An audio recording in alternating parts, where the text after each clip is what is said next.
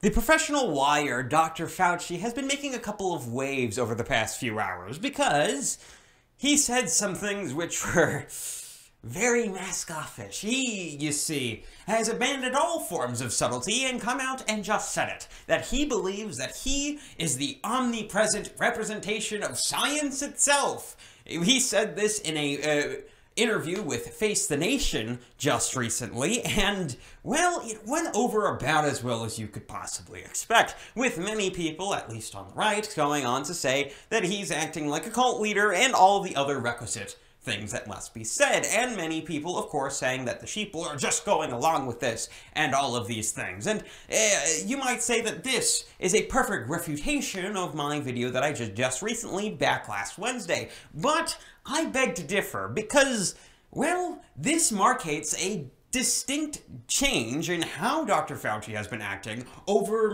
compared to the last year to now, because if you look at just a year ago, Dr. Fauci would have taken the high as a kite route. He would try to avoid mentioning the political aspects of literally anything he was talking about and attempt to mitigate his political nature by simply ignoring the issues, knowing, of course, that his sycophants and the people who are making Saint Fauci candles and other effigies would be able to proclaim him as the embodiment of science on their own. But now that after a year of him being embattled and that particular image of him imploding over the whole public sphere, he now has to come out and say it himself. And it must be stressed, this is the first time he has come out and explicitly said that he believes himself to be the embodiment of science.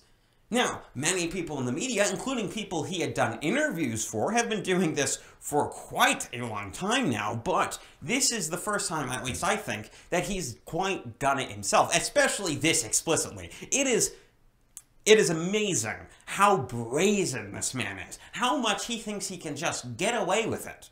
Or maybe that's not the case. Maybe it's not that he thinks he can get away with it, but that he is so attached to his ego, and he so wants to push the idea of this, and he so likes the idea that he is the embodiment of science, that he is going to say it because he's no longer getting the full praise, the full court press of enjoyment and worship that he was getting even just a few months ago.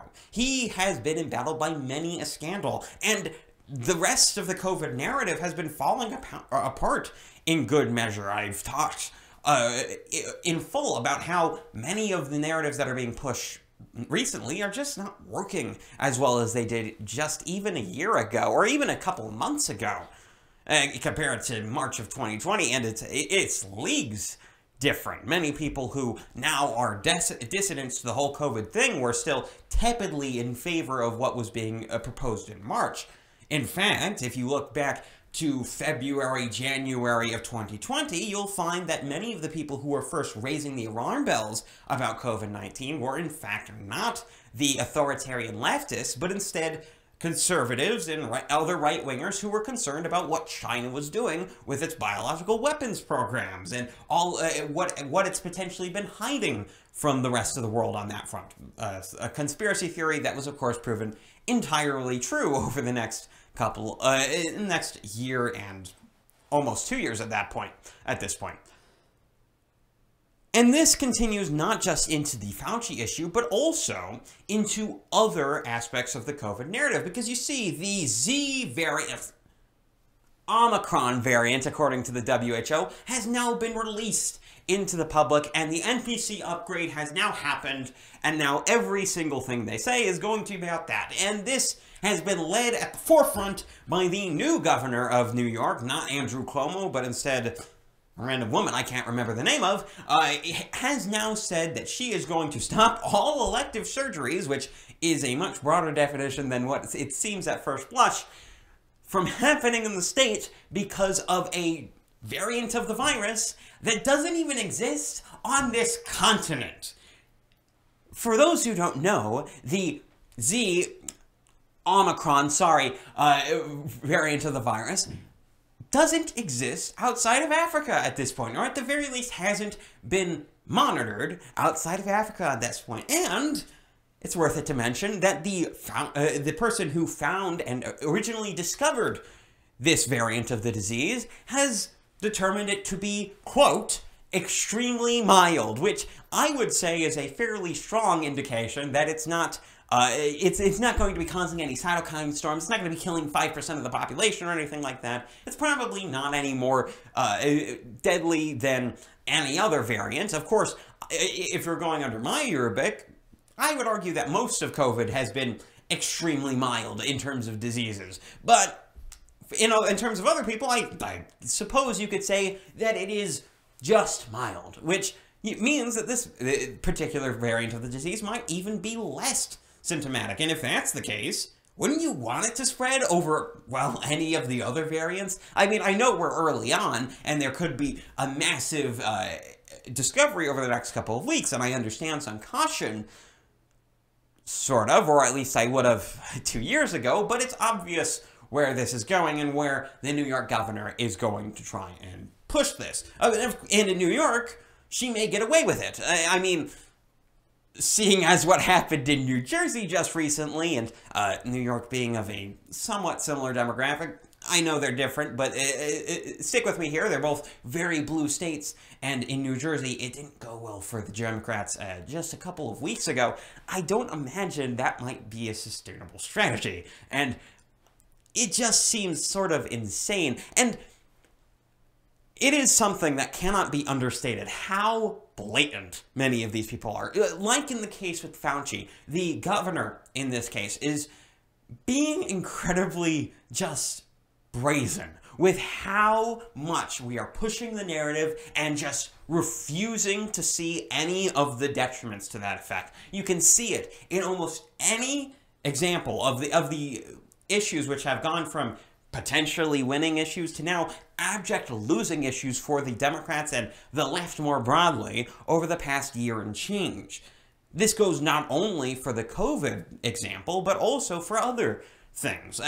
We could talk about education. We could talk about, well, I'd say even violent crime. Just look at the Waukesha incident. People understand, and I think there is a substantial portion of the population that understand that the Waukesha, not shooting, sorry, I got that wrong, the Waukesha drive-through, essentially, the Waukesha massacre, and to be as accurate as possible, was not caused by a car. It was not caused by an SUV. It wasn't it wasn't just happenstance. And people, I think, a lot of them understand that the Waukesha incident has a lot to do with the racial tensions that have gone on, and particularly the Kyle Rittenhouse verdict, which did not go over well with leftists, and this leftist in particular, who is the person who was driving the car through the entirely white parade goers,